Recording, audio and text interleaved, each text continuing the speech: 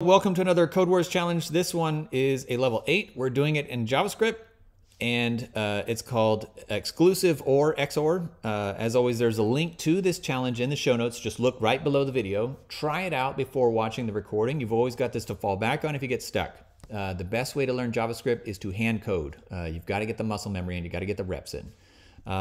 This is here to help you in your journey, but hopefully you're putting in the time yourself, okay? All right.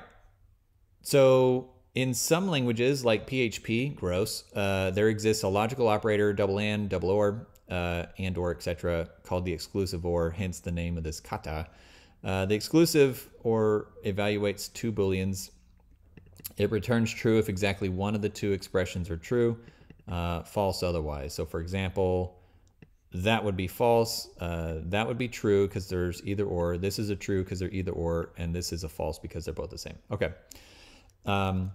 So our exclusive or, we've got kind of two conditions. So if these two are the same, then we return false. Otherwise, we return true. So that's your exclusive or. Let's see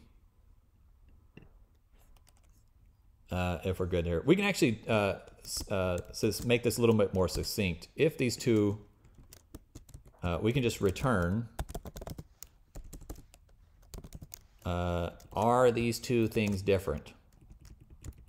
Okay. So if they are different, that would resolve to true. Now we can test this out again. All right, so far so good. All right, great job.